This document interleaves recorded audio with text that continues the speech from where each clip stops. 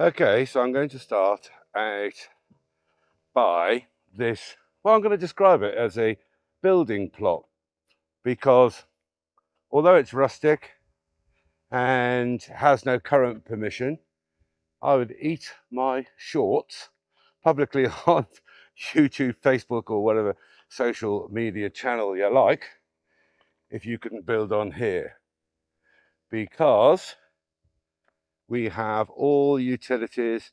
It's between other dwellings. There's dwellings on the other side of the road. We've got main sewage in the road, electricity and water. So you can see it's bounded by a stone wall all the way around. There are some mature and not so mature olive trees, a couple of pine trees in there, but it is right down to the lane where the cars are parked, and we'll get that in a minute. Obviously, part of the wall was knocked down there. Whether that was for access reasons or what, I do not know. But really nice village building plot that is included in the price of this property. So here we come down. The cars are parked at the end of that building plot. And then there is an access track which goes to one man's olive grove, which he visits probably 3 times a year, which is kind of normal. It does belong to the actual property that we're having a look at the moment, but he does have access. Nobody else. I mean, the current owner has actually put a gate in place, and it's not an issue at all. And I'll tell you, it's definitely not an issue, and I'll explain why it's not an issue in any way in just a moment. So, I mean, you can see I'll just do a little pan of this surrounding countryside.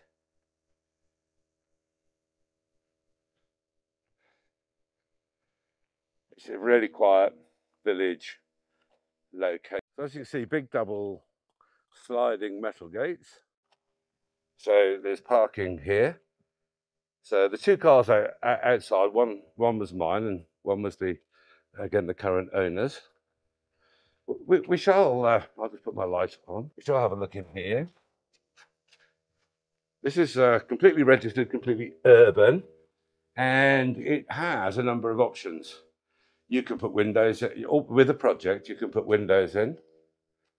You can put double doors in there, big garage doors in there, and have this as a garage if you wanted to do that, which, a lot of people do prefer a garage. Then, of course, the garage would have access out into this really nice courtyard.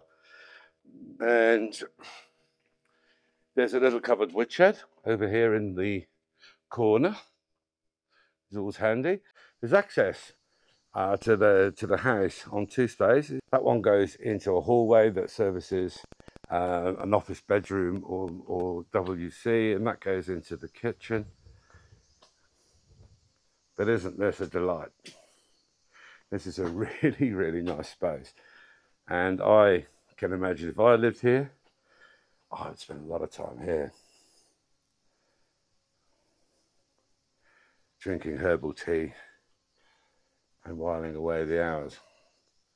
Okay, gin and tonic, but you get the picture. And this stone staircase is absolutely gorgeous. It's really nice. Goes up again, comes from the hallway up there, and it gives you access out to this fabulous courtyard area. So we go into the kitchen. It has a sort of farmhouse, rustic feel to it. It's really nice. I really like this kitchen. It reminds me of my old house.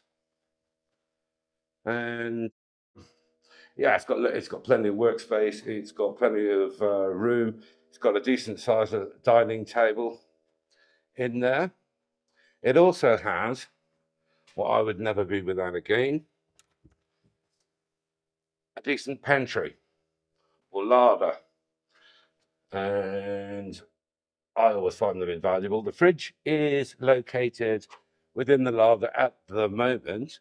However, if you don't like fridges in larders for some reason, you can put the fridge there because that's where it originally was, or there is a plug behind that white unit there. So it would be entirely up to you where you did that. So I'm gonna go through the house. I know I normally do gardens first, but I'm gonna go through the house here. And here is a really spacious lounge, which used to be 3 rooms apparently. 2 of them lounges, which is a bit odd. A lot of the windows face out onto a really pretty garden. I mean, if you're a gardener, this may be the place for you. It really might. But yeah, back to the indoors. So really spacious lounge. It's got tons of room. It's really nice. You can see the radiators on the wall. We'll get to the central heating, which hasn't been used all the time that the current owner has been here, because that log burner has been enough for her. She says she just doesn't need to use it. Well, yeah, here's the route to upstairs. It's iron spiral staircase, but we'll continue down here. Now, I was just informed that they used to have chickens in here, laying eggs and doing what chickens do. I've never seen that before. Well, there is a small WC also of this little hallway, and it goes back out onto the courtyard where we just came in. And here is, at the moment, it's a single bedroom, as you can see. Could just as easily be a study. It is all wired out. Again, got a radiator in here for internet and all that kind of thing. So if you need an office, that would be a perfect solution for you. So let's do the spiral staircase, which with a gimbal is slightly interesting, but let's give it a go.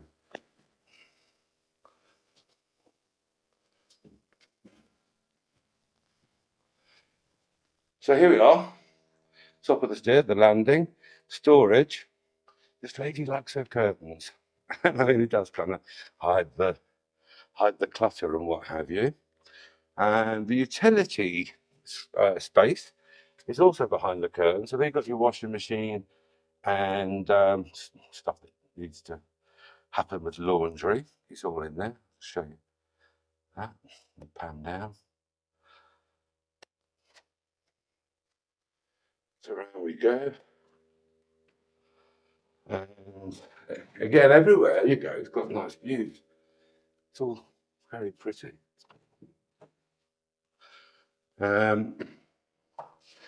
Really big, nice bathroom.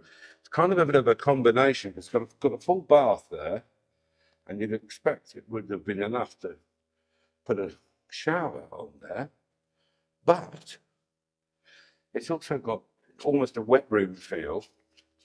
It's got this lovely sort of shower here too. Really big, lovely room. So through we go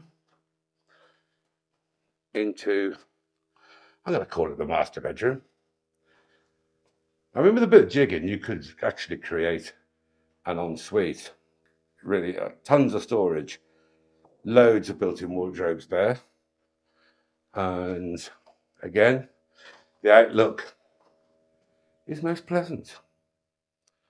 Really nice views out there into what is a really lovely garden. And as I said, we'll get to the garden in a moment. But let's just finish off here. This lady is a gardener, and it's her thing, and she calls it a gardener's garden, and I can understand that. I'm not a gardener, by the way. I didn't let that on, but I mean, I appreciate a nice one. I just don't like gardening. So, I mean, there we have the upstairs done. Again, that's the storage stuff. I'm not going to open every single curtain and reveal her personal effects, but there's a lot of mirrors here. I hate getting caught in mirrors, but uh, yeah, let's go this way. It's in the courtyard, so we shall go into the back garden. So it's a pretty house from whichever direction you look at. Of course, out on the road there, you don't see a lot of it because it's got walls, but it's pretty from back here. And of course, this is where you'd spend most of your time looking at that garden. That's the little right of way area I told you about, and the building plot is just there to give you that orientation. Now, it's fenced all along here, and that's what I was saying. It doesn't really matter. I mean, I'll just call it, I'll just ignore it and say it's public access or whatever, because this garden is perfect just as it is. Little pathways being put in very lovingly, and it's all very low water. You don't need a lot of water for this garden at all. I've planted it deliberately like that. There's quite a lot of cacti and these wildflowers, which are completely deliberate and planted, don't require a lot of watering. So the water tank, which is fed from the guttering off the roof, which again we'll get to in a few minutes' time, is enough to see you through pretty much all your agricultural needs. As I said, it's fenced a lot of the way around, but it's a big tall fence. So apart from one area, if you've got dogs, you can one bit of fencing and your dogs are secure. Yeah, they can't get out, and they've got, obviously, as you can see, plenty of room to roam around in. So again, his fence is a old wooden shed there, and apparently the roof opens up because the owner before was a stargazer, and that's what he did. And apparently the roof opened up. He sat in there with his telescope and did what stargazers do: gazed at the stars. Yeah. So come around, and it's not this fence here. This is all part of it. That green building is included. It's actually a chicken run. So if you want to keep chickens, and that's not a problem, it's already ready for them. So as you can see here, this stone wall is your boundary.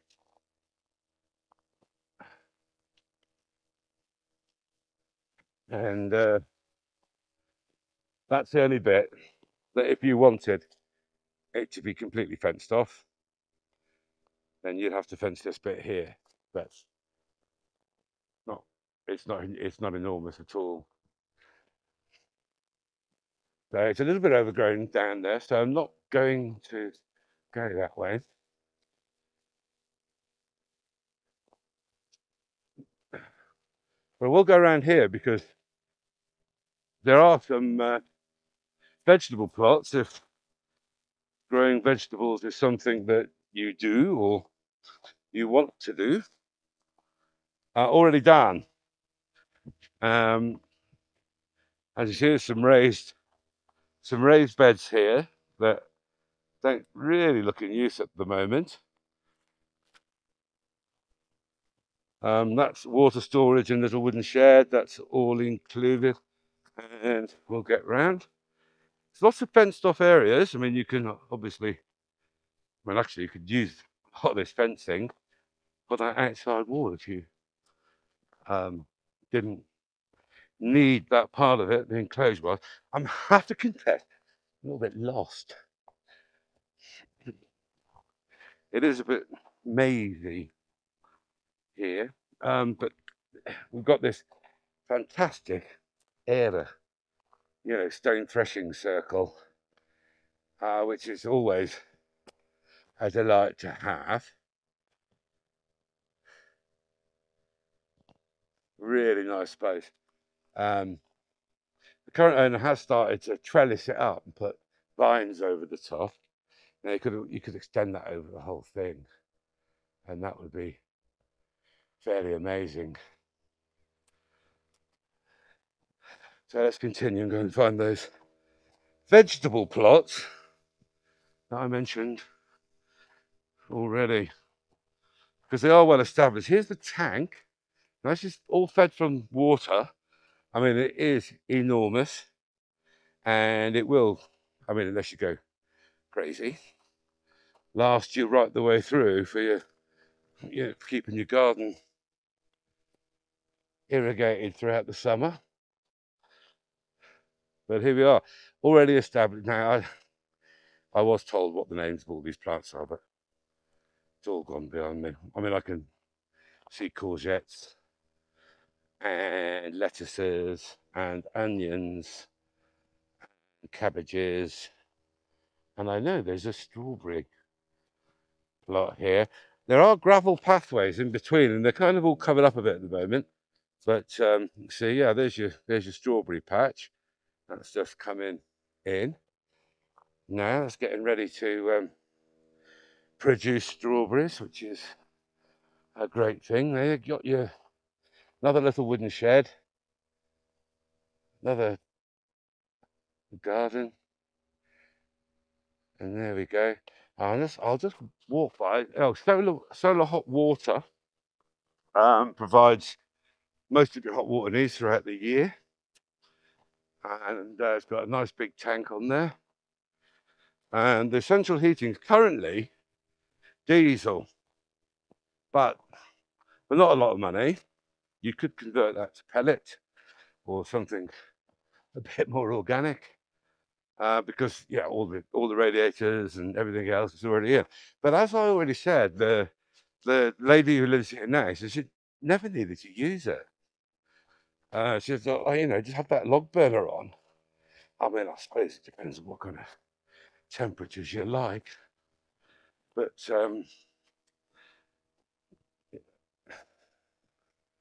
there's the current system with the central heating, and I'll just try and find a shot of the house from the back. Ooh. Which isn't easy because there's lots of trees and things in the way. Not really nice seating area. I think this is about the best I'm going to manage to do.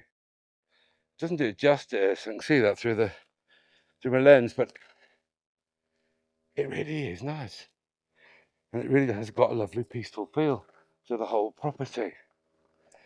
But anyway, speak to you all soon.